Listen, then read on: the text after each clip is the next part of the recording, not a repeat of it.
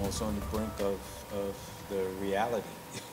You know, it started out as a dream and now it became our reality.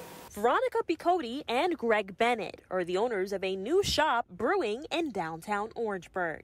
It's called Broughton Street Cafe and Ice Cream. When they walk in, they will know Greg and I, and we will know them.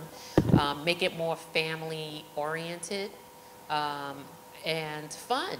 They say they want to bring something new to the city that will become a place people can feel comfortable sitting down and enjoying time with family. Orangeburg County Chamber of Commerce President James McQuilla says this comes at a great time for opening new business in the city. Right now, Orangeburg is experiencing early growth. There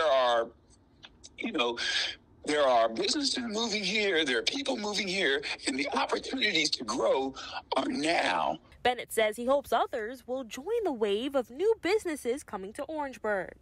I believe it's a great little city, and we can make it even greater. For Street Squad Orangeburg, Nigel Hood, News 19 WLTX.